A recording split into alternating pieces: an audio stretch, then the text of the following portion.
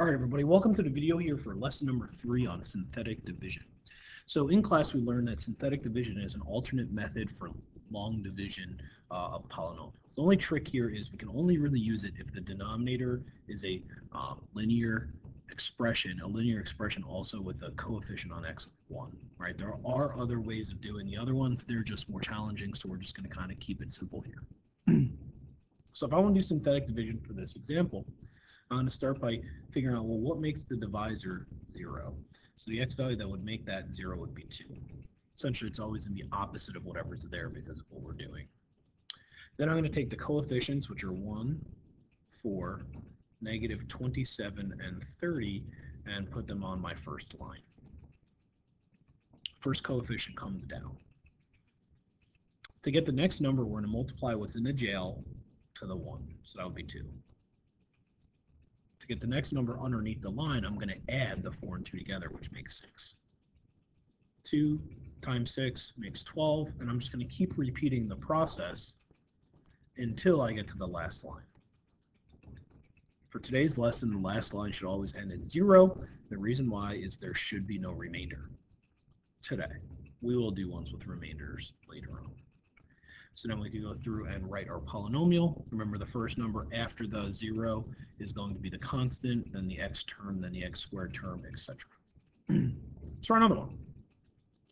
The number that makes this 0 is negative 2. I'll put in, oh, whoa. I don't know what just happened there. Okay. I'll put in my coefficients, 3, 4, 7, and 22. 3 comes down, 2 times negative 2 times 3 is negative 6. That makes 4, and that makes negative 22. I'm just doing my repeated process over and over again. So then I have 3x squared minus 2x plus 11. Number 3 was more challenging only because of the decimals involved, but we can all multiply decimals because we all have a calculator. So there really shouldn't be any issue with doing this one, but we'll see. 1 comes down. 1 times a half is just a half. A half times 3 is 1.5, or 1.5, which makes this negative 6. A half times negative 6 is negative 3, which in turn gives me the 0 that I want. So then we could go through and write our answer. Not too bad, just some decimal work. Use your calculators.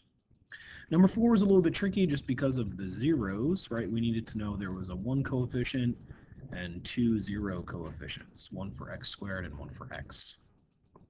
The 1 comes down, get negative 5, 25, and negative 125.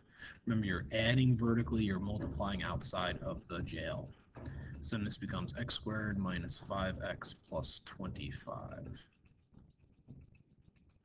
Number 5 says to use 2 methods to do this last problem. So the first one, I'll do the easy one. I'll do the synthetic division.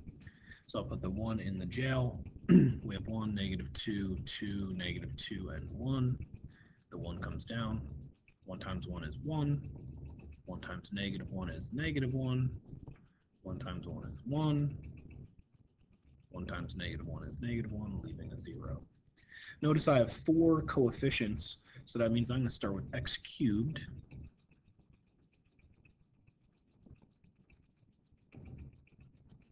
To make my 4 terms. The other method we know how to do is long division. So if we put in our long division here,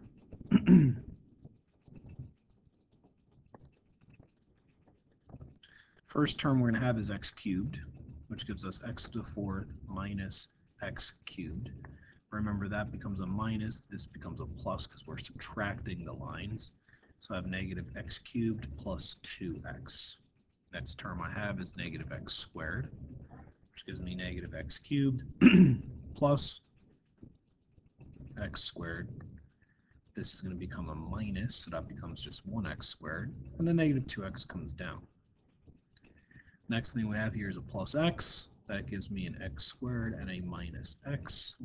These cancel, that becomes a plus, negative 1x and a plus 1. minus 1 gives me the same thing twice. So when you subtract, they have a remainder of nothing. There's your answer in 2 different methods. Hopefully this video helped. You will have a quick quiz this week, either tomorrow or the day after. So you will have to know how to divide, probably one of each, one long division, one synthetic division, but I'll leave it open to you. Good luck.